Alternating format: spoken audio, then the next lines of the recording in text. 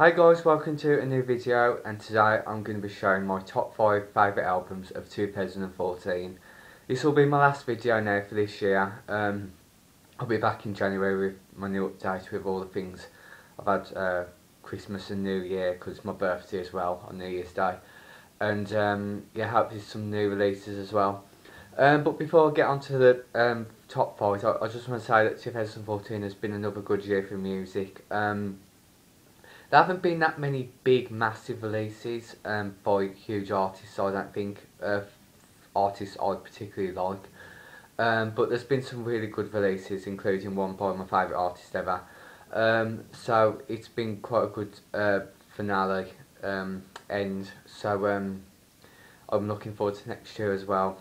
Some really good releases on the way. I'll get to them at the very end of the video. So this was a tricky choice.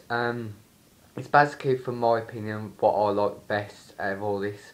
So we get started with number 5, and it's St Vincent, ST. The reason I chose this, it was between this or Lana Del Rey, Ultraviolence, and I absolutely love Ultraviolence. I think it's a great album. I love the concept and the theme of it, and I love the majority of the songs of it. But I've been listening to this one a lot recently because this came out at the start of the year, and I listened to it a few times and I loved it, and then I just stopped. And sometimes I might go back to an album which I think deserves to be heard again by me.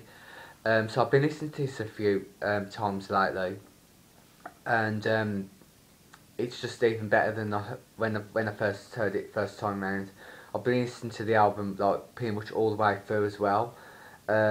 My favourite song's probably Prince Johnny. It's just absolutely flawless, and it sounds like it's in a different world the way you listen to it. I love the artwork as well. It's just really stylish and well made, and it's fantastic. I'm kind of glad that she's getting a bit more recognition as well, because I know the albums that were released before this really weren't that well known. It was kind of like an indie sort of setting. But she's got a lot more recognition now for this album, and hopefully more in the future. So very pleased result. So this one's in at number 5. At number 4 is a debut by a new pop singer, and her name's Foxy's, with the album Glorious, the debut album. The reason I chose this as well is because I think this is just a really fun, simple pop album with some really interesting sounds, and the way it's put together, and it's just a really good pop album with some really great singles off it. Of course, because Youth, which is the second track of this, was released like a few years ago, there's been quite a gap in between the single releases until she actually started the campaign properly, and she released Let Go for Tonight, and then Holding On to Heaven, and then she released the single Glorious. So it's been quite a good album run. It's a shame that Glorious, the single, didn't do that well, but looking forward to their second album anyway. And my favourite songs are Youth, Holding On to Heaven, Night Owls, Early Birds, and probably Echo as well. Really great album. It's just fun, simple. There's hardly any filler on it as well. A couple of tracks that I mentioned, like Night Owl, Early Birds, could have been easily a single. So I'm really looking forward to the next album from Foxy's. Really impressed. At number 3 is one that I really love, and I just cherish this, and it's Tori Amos, Unrepentant Geraldines. Of course, fantastic album, amazing. The reason why I like this so much as well is because it came out the day I went to see her live, so it's really special, and will always have that place now in me where I'll just have memories of buying this and seeing her on the same day and listening to it. And I've been listening to this album on a lot, even lately, because this came out in May. I'm still listening to it now and learning new things about the album and about the lyrics and everything. It's all coming together very nicely, and I do think this is her best album since The Beekeeper, nearly 10 years ago. It's just a big step up from the previous few albums, Night of Hunters and Gold Dust. Just fantastic. I love the artwork. I love the songs, how they flow together. The only thing that I don't like about this is that the track listing on the back and in the booklet are wrong, which I found was pretty weird. I don't know if that was a mistake or if it was intentionally meant to be like that. But fantastic. My favourite songs are The Wild Way, Selkie, Weatherman, and maybe Invisible Boy as well. So fantastic, really good. I really do recommend listening to this, even if you're not a fan of Tori Amos. Number 2 is Paloma Faith, A Perfect Contradiction. I'm just going to say the Outsiders edition, which is the re-release in this, because it has basically all the songs off it.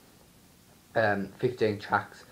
Fantastic album yet again from Paloma Faith. Absolutely love that, and I'm going to see her next year in March. I'm really looking forward to that. Yeah, just an amazing album. I really do. I don't know if this one's better than the first two. I think they're all good in their own way. What I love about this one now is that it's got a fun disco sound on it, and yeah, the reissue as well. It's got some really good extra tracks on here.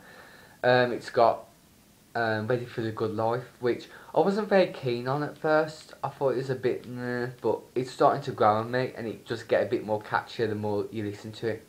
And Leave While I'm Not Looking, which is apparently the next single, and the vocals sound really great. It's sort of like an Annie Love Can Hurt Like This Part 2, I'd like to say.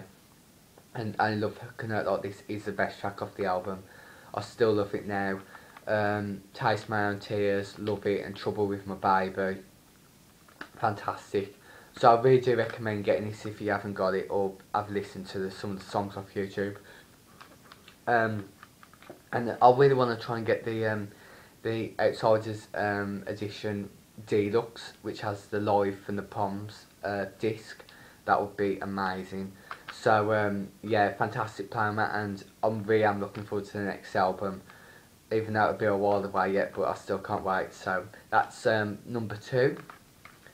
And last and certainly not least was it was going to be Paloma Faith until this album came out in July, and it's just absolutely a masterpiece. Just, I can't believe how good it is, and it should have got way more success. And it's LaRue, Trouble in Paradise. I always loved LaRue anyway. Back in 2009 when she released her debut, I loved that album. It gives back good memories because I was at college at the time, and I remember listening to it over and over again. And then they disappeared for ages, and I was having worries that the album would never come out, and I had doubts that they were going to split or something. Until light at the end of the tunnel, she released Trouble in Paradise, and I thought it was going to be good. I was expecting good things about it, but when I just bought this on the day and got home and listened to it all the way through, I just think this album is an absolute masterpiece. It's even better than the first album, and I love the first album. Everything that I loved about the first one was just improved on this one. Because the first album has a much more colder sound, a bit more darker, and the beats are a lot more just not as warm. And Eddie Jackson, the singer, did say that this album was going to be a lot more warmer, and it's true. The singles like Uptight Downtown, Kiss and Not Tell, which really does represent what this album is about. Sex Attack, which is my favourite track off this album. Tropical Chancer, which is the reggae Grace Jones style song, and then it has Silent Partner, which is a really long track at 7 minutes, I think. The only track that I don't really like off this is The Feeling. I think it's just a bit, I don't think it really fits on that much, but if you disagree then that's fine. There's only 9 tracks on this album, but there's absolutely no filler at all. The artwork's beautiful as well, the concept of it as well, because Trouble in Paradise is an actual meaning, but it's actually brought to life in this album itself. I really cannot wait for the third album. I just hope we don't have to wait another 5 years for the next one. That would just be a pity. But this album was worth the wait, and I'll just buy it because it just deserves more and more sales. It reached number 6, but I think it dropped out quite fast afterwards at the charts. I've got this on vinyl as well, and it sounds even better. And yeah, fantastic. Definite album 2014. And that is it. I really would like to see in the comments below what your favourite albums of this year, and if there's any that you think I should check out before this year closes, be my guest. And 2015, I'm really looking forward to, because there's some returns from some artists like Ellie Goulding, Marina and the Diamonds with Fruit, which I'm just cannot wait for. Madonna as well with Rebel Heart, I think it's called. I think that's what the official album's going to be called. That's going to be released in March, I think. So that's another big release. And maybe a few more as well that I've missed out. I think Tori Amos is releasing a new album next year, but it's going to be like a sort of soundtrack musical album from The Light Princess. So I'll probably buy that anyway, because it is Tori Amos after all. So some good releases. And that is it, everyone. Thank you very much for supporting me this year. I hope you all have a great Christmas as well, and New Year. And I'll be back in January with all the things I picked up. And like I said, leave any comments and stuff, and I'll reply as soon as possible. So happy Christmas, everyone, and speak to you soon.